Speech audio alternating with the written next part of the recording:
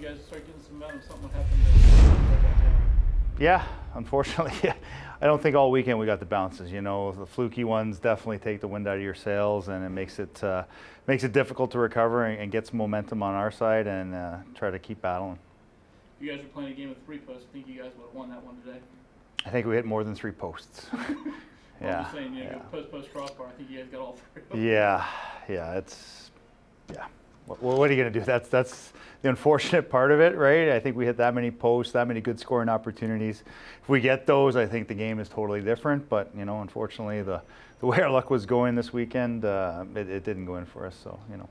It seemed like some other times, you know, just some little things would just bounces and whatnot, as you were saying, just didn't seem to help you guys out any. Yeah, that seemed to be the theme of the weekend. Like I said, it's some of the bounces we got. Some were self-inflicted, some were, you know, just happened, and you know we got caught. But you know, that's stuff we have to clean up for this week, and then get ready for the weekend coming up in Orlando. It seemed like you know, sometimes some of the a lot of the either O-zone mistakes or D-zone mistakes ended up if not hurting you, at least inflicting something.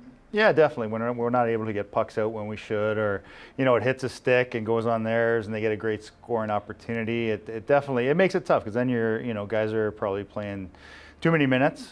First of all, because they're hemmed in, and then you know, they're just, for our goalie, you have to make that many saves when he played pretty well. When you guys got down about 3-1, do you think anybody was gripping the stick extra tight, so to speak, trying to make a play, trying to push something?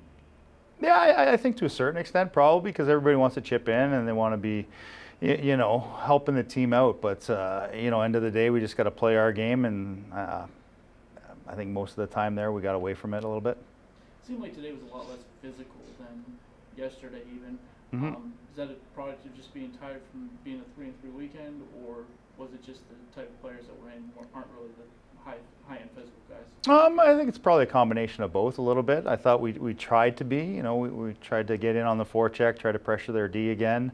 You know, definitely playing 3 games in 3 nights or less even is difficult for these guys. It's taxing, especially when you're having to battle and you're not getting much luck. Any updates on any injured players? Anybody close to coming back that you can talk about? Everything's kind of day to day, unfortunately for us right now.